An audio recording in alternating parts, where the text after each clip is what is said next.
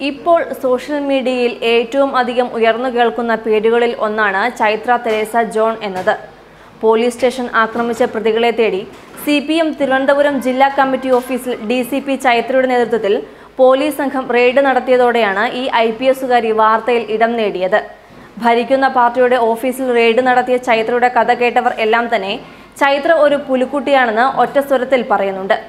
ഇത് വെറും വിശേഷണം മാത്രമല്ല, ചൈത്രയുടെയും അച്ഛൻ്റെയും കഥ കേട്ടാൽ പുലിക്കു പിറന്ന പുലിക്കുട്ടി തന്നെയാണ് ചൈത്ര എന്ന് മനസ്സിലാകും. ഏഷ്യാനെറ്റിലെ പരസ്പരം സീരിയലിലെ ദീപ്തി IPSനെ ഓർമ്മിപ്പിക്കുന്നതാണ് ചൈത്രയുടെ സർവീസ് കഥയെന്നാണ് ഇപ്പോൾ സോഷ്യൽ മീഡിയ ചർച്ച ചെയ്യുന്നത്. ആരാണ് ചൈത്ര തെരേസ ജോൺ എന്നറിഞ്ഞാൽ CPM ജില്ലാ ഓഫീസ് റെയ്ഡൊന്നും ഒന്നുമല്ലെന്ന് നമുക്ക് വ്യക്തമാകും.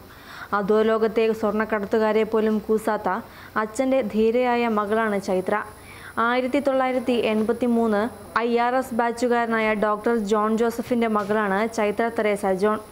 DRIയിലും ദീർഘകാലം പ്രവർത്തിച്ച ജോൺ ജോസഫ് ഒരു കാലത്ത് സ്വർണ്ണക്കടത്തുകാരുടെ പേടിസ്വപ്നമായിരുന്നു.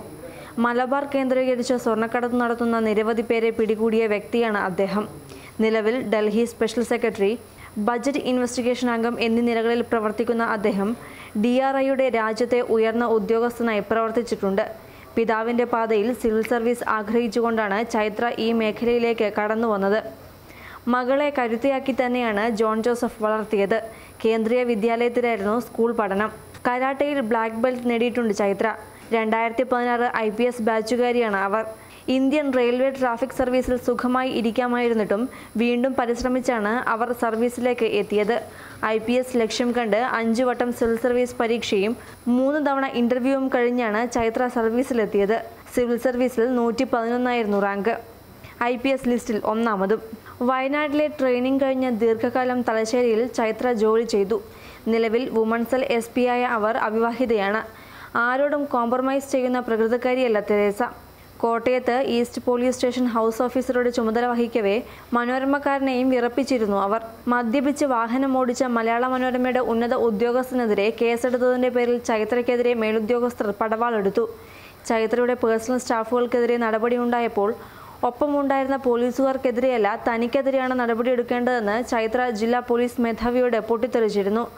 അന്നു കാണിച്ച അതേ ധൈര്യമാണ് ഇപ്പോൾ ചൈത്ര CPM ജില്ലാ കമ്മിറ്റി ഓഫീസിൽ റെയ്ഡിനെത്തിയപ്പോൾ കാണിച്ചത്.